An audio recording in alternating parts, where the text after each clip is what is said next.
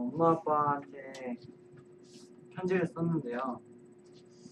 한번 읽어보겠습니다. 엄마 아빠 안녕하세요. 저 순영이에요.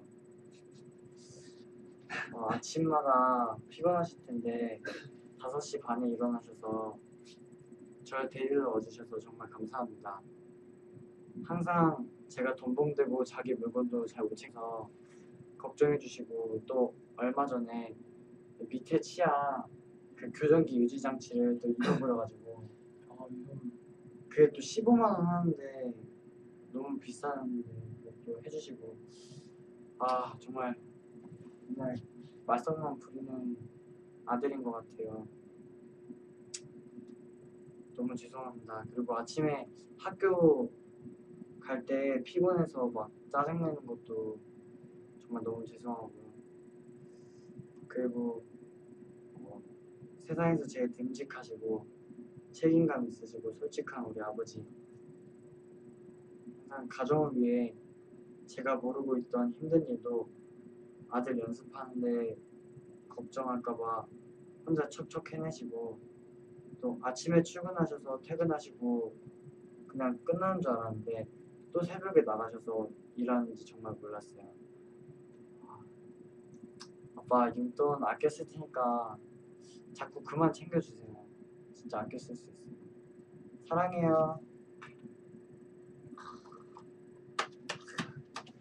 So, it's Parents' Day in Korea.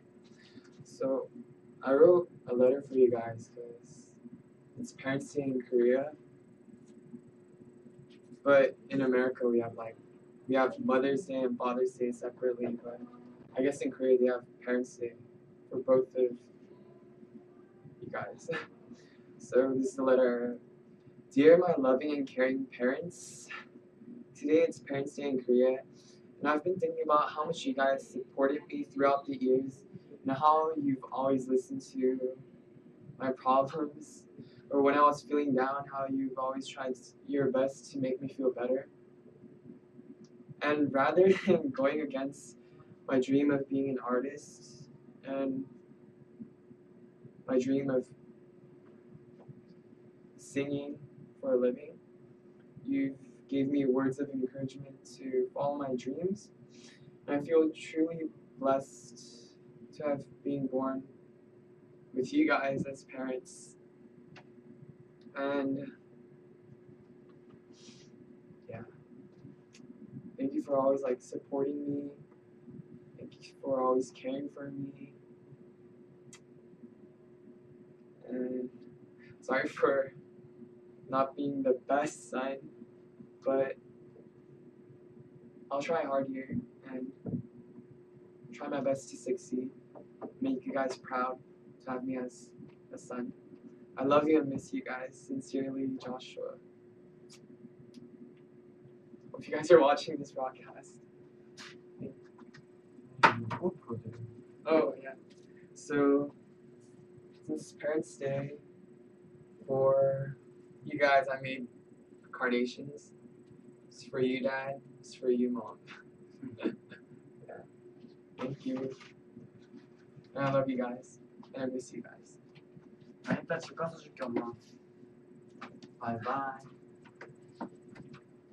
부모님께 엄마, 아빠, 못난 첫째 원우예요.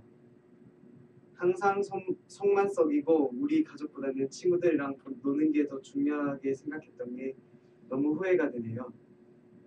지금 제가 하고 싶은 일을 하겠다고 올라온 못난 아들, 항상 지원해주고 응원해주셔서 감사드리고, 지금은 비록 떨어져 있고 해드릴 수 있는 건 없지만 제가 열심히 해서 꼭 성공을 해서 부모님은 나중에 편하게 사실 수 있게 노력할게요. 야, 사랑하는 첫째 아들. 감동스럽네요. 어떻게 오길. 나 중절했어. 사랑하는 부모님께 안녕하세요. 찬이에요. 이렇게 어버이날 때 부모님께 편지 쓰는 것도 오랜만인 것 같아요. 근데 제가 어버이날인데 카네이션을 만들어서 부모님께 드리려고 했는데 아쉽게 제가 손재주가 없는지라 다음에 꼭 만들어드리겠습니다. 또 세븐틴 TV로 편지를 이렇게 읽어드리니까 뭔가 새롭고 신기한데요. 지금 부모님이 저 잘 되시라고 되게 고생하시고 아낌없이 이렇게 도와주시는데 부모님보다 저를 더 생각하는 마음이 너무 감사드리고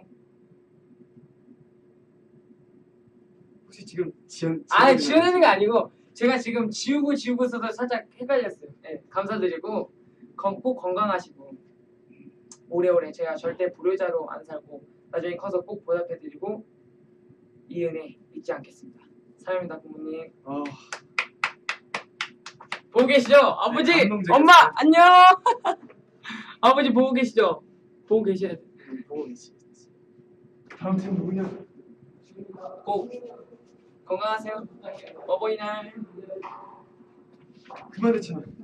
그만하요. 안녕.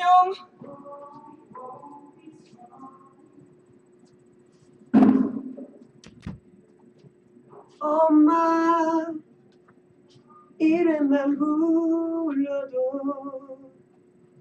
왜 이렇게 눈물이 나죠. 모든 걸 주고 더 주지 못해 아쉬워하는 당신께 무엇을 드려야 할지 엄마. 참 이런 거 진짜 못하는데 좋은 기회 삼아서 사랑하는 부모님께 이렇게 엄마 아빠에게 편지를 쓰는 게 초등학생 때 이후로 처음인 것 같은데 굉장히 어색해. 벌써 엄마 아빠와 떨어져서 지낸 지 2년이라는 시간이 더 훌쩍 지났는데 그때 동안 항상 곁에서 응원해주고 또 하나밖에 없는 아들 힘내주려고 열심히 노력하는 모습이 너무나도 고맙고 나도 엄마 아빠에게 항상 힘이 돼줘야 될 텐데 그렇지 못하고 있는 것 같아서 너무 미안하고 나 열심히 잘하고 있으니까 너무 걱정만 하지 말고 우리 항상 웃음을 잃지 않는 가족이 될 수 있었으면 좋겠어. 파이팅. 여기까지.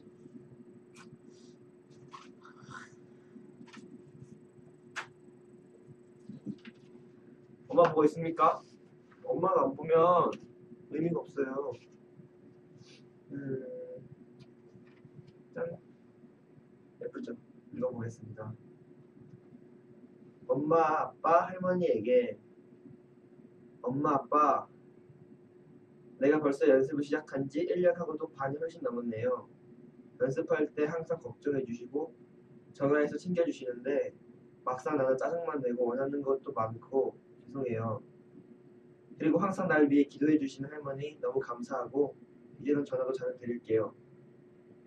또 아빠 중국에서 있다 오신 지 얼마 안 됐는데 피곤하다 귀찮다면서 연락도 못하고 집에 안 가는 거에 대해서도 죄송해요. 막상 편지를 쓰니 전부 미안한 것도 성이네요. 그래도 사랑해요. 세븐틴 엄마 아빠 아들 민규가. 엄마 오늘 집에서 봐요. 안녕. 안녕. 就是呢，其实呢，我这里面就是只写了2个字，不要说出来。然后呢，我就觉得呢，其实就父亲母亲节嘛，就是我也没想太多说的话，就是就希望父母天天就能像这2个字一样，美美满满的生活就好了。Okay, I'm not sure if you guys, mom and dad, are watching, but anyway, I'll read my letter. Happy Parents' Day. I would have bought you guys a bit more effortful present, but as you already know, I hardly have the time or money. So I made you a carnation during 17 TV. Later on, when I make money, I'll give you guys a really meaningful gift. Well, this weekend after the 17th showcase is over, we're going to have the next Sunday, the whole next day off. So I guess we could just go watch a movie or something, hang out and stuff. Oh, okay. I'll see you tonight. And I only made one carnation because I didn't have enough time, but I hoped you liked it. It's very unique. It doesn't look like a carnation at all, but I hope you liked it. See you tonight. 안녕. 엄마 9번 카메라 여기. 9번 카메라로 봐. 어버이날이네요. 부모님과 떨어져서 처음으로 맞이하는 어버이날이네요. 부모님께서는 지금 일을 하고 계셔서 오늘 못 본다고. 그래서 BGM 깔아드리겠습니다. 네.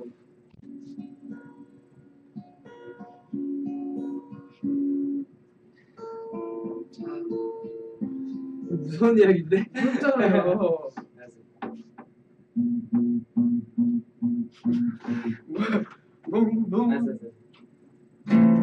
하지.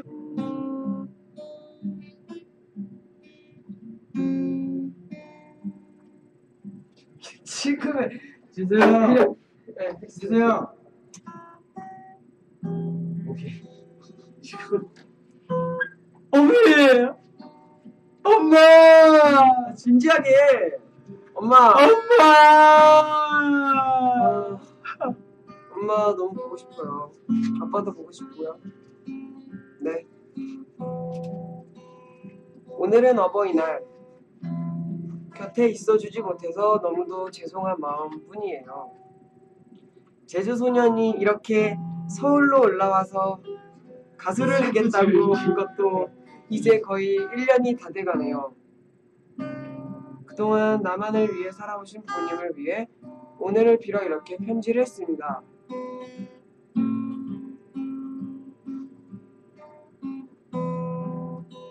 내 이럴 줄 알았어. 왜 울어 임마. 연기 아니죠. 뭐랄까. 내 울까봐 성민이 형 데리고 왔는데 미치겠네. 죄송합니다 시청자 여러분. 승관 씨가 어머니와 좀 많이 떨어져 있어서 저만 슬픈 게 아니겠죠? 승관 씨만 슬픈 게 아니라 다른 멤버들도 슬프겠지만 네, 제가 눈물이 많아서.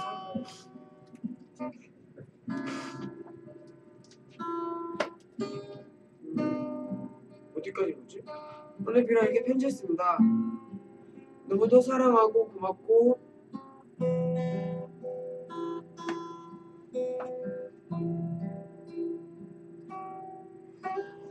이 순간에도 제가 보고 싶어서 진짜 미치. 괜찮아 울어도 돼.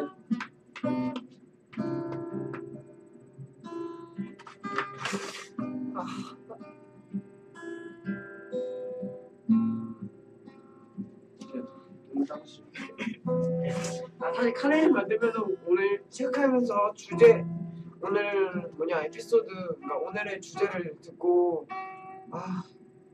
너무 안타까웠어요. 어버이날인데 이렇게 우리 멤버 모두도 다 떨어져서 하는 거라서 그래서 뭔가 밝게 가려고 했는데 계속 만들면서도 슬픈 거예요. 그래서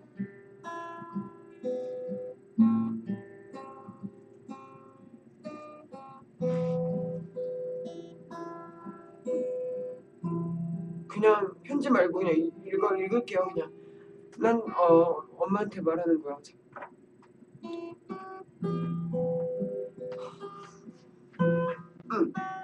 난 단지 그냥 항상 엄마 옆에 있으면서 그냥 어버이날이란 건 그냥 항상 옆에 엄마 있으면서 그냥 오늘 엄마 어버이날이라고 고맙다고 그냥 사랑한다고 얘기해 줄 수 있는 그냥 옆에서 항상 챙겨줄 수 있는 수십 번의 어버이날일 줄 알았는데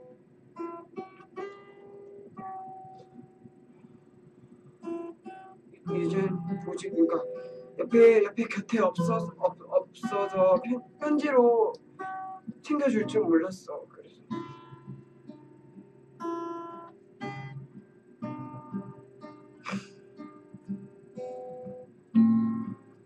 엄마의 유일한 말벗이 내가 말동무잖아. 엄마의 유일한 말동무인데 엄마가 내가 없이 지낸다는 건 진짜 상상이 안 갈 정도로 힘들 거란 걸 나도 알고 있고 엄마는 분명 슬플 거면서 나한테 항상 괜찮다고 걱정하지 말라고 맛있는 거 많이 사 먹으라고 해주는데 엄마가 문자 와도 나는 답장도 가끔 안 해서 근데 엄마는 날 항상 기다리고 있었잖아. 내가 답장을 하기를. 이럴 때 보면 나는 엄마한테 이렇게 얼굴조차 비출 수 없는 진짜 불효자인 것 같아서 그래도 내가 가수 돼서 돈 많이 벌어서 진짜 효도시켜줄게. 그래서 나중에 이 편지를 다시 볼 때 진짜 웃으면서 볼 수 있게 우리 이때 이랬었지 하면서 볼 수 있게 엄마 손 꼭 잡고 사랑해요. 사랑합니다. 정관이 뭐 하는 거야? 나 지금 미쳤어요. 그럼? 아직 성민이 형 안 끝났어요. 감수성 터졌어요 지금. 나도 볼 거야. 자, 성민이 형 차례 잊어. 아 승관이 울면 어떡해. 나 그렇게 진짜 그렇게 할래 안 했어. 엄마, dear mom and father. 엄마 아빠 나 성민이야. 오늘 세븐틴 TV에서 어버이날 특집으로 카네이션을 만들었어. 어버이날 이렇게 벌써 또 오네. 작년에는 뭐 해줬는데 기억이 하나도 안 나. 이번에 정성스럽게 준비했어. 카네이션은 별로 그렇게 예쁘거나 화려하진 않지만 정성이 중요하니까 이따 가서 집에 가서 카네이션 줄게. 그리고 항상 나 때문에 고생한 엄마 아빠 누나까지. 네. 예전에는 철들지 못하고 내가 생각이 없었어. 나도 인정해. 그래가지고 하는 짓동은 많이 했지. 그렇지만 엄마 이제 여기 이렇게 플레이리스트에서 오고 나서 목표가 생기고 정말 좋은 사람들 만나면서 뭔가 희망을 찾는 그런 기분이 들어가지고 다시 더 크게 도전해보고 싶어. 감사합니다. 네, 아니. 모르는 거 쳐줘. 아, 형 BJ 좋아하는데. 모르는 거 기타 진짜 잘해.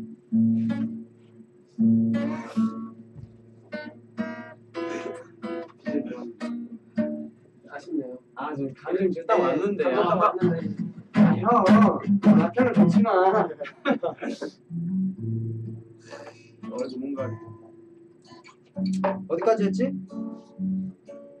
어디까지 했냐? 플레이리스트에 와서 여기 회사에 와서 좋은 사람들 만나고 정말 인연인 것 같아. 여기 와서 모든 게 약간 많이 바뀌고 생각도 바뀌고 하는 행동도 바뀌고 많이 철든 것 같아. 여기 와서 앞으로 좀 더 성숙한 어른 되기 위해서 좀 더 노력하는 성민이가 될 거고 빨리 승관이랑 지수형이랑 모든 세븐틴 멤버들이랑 같이 데뷔를 해서 꼭 성공하는 그런 훌륭한 인물들이 되었으면 좋겠습니다. 그래, 이따 봐 엄마. 엄마 사실 아까 5분 전에 너무 약한 모습 보여드린 것 같아서 시청자 여러분들께 너무 죄송하고요. 왜 울었지? 좀 그냥 하고 싶었던 말이 있었어요. 그냥 어머님께. 네. 저도요. 사랑하고 싶어요. 사랑해요. 사랑해 엄마. 우리 모두의 엄마. 저희 엄마가 성민이 형의 엄마가 될 수 있고 모두 다 그렇죠. 같은 엄마. 모든 멤버들의 엄마는 저희들의 엄마죠. 엄마라는 단어만 들어도 순간 다 코끝이 찡해지네.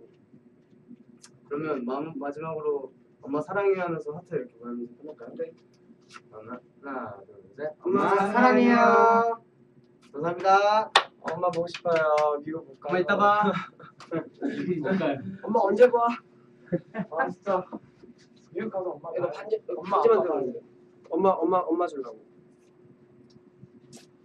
엄마 아빠 사랑해요. 울지 좀 말자샤. 생각보다 맨날